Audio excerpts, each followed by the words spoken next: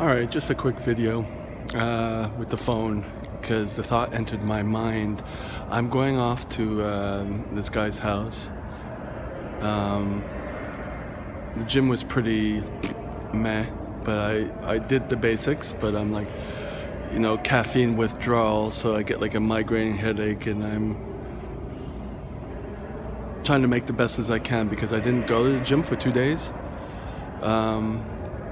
So now I'm gonna go eat, and I'm going to prepare to go to this guy's place to sleep over.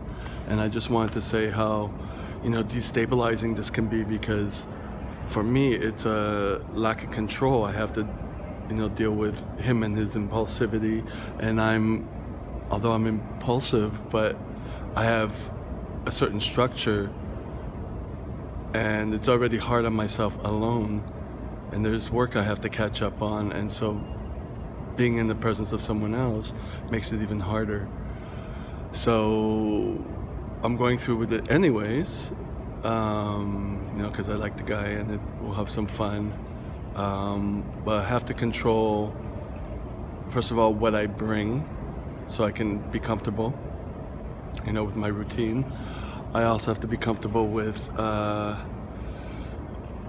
setting a boundary of, when he gets into debating and talking and all that I just kind of get to my work and kind of set a boundary that way without hurting him, his feelings. And we'll see what happens. It'll be the first time. I'm looking forward to it. It's more a challenge for me than to kind of project everything onto him, that he's this, he's this, he's this. I made the choice to go to him, so yep, talk to you later.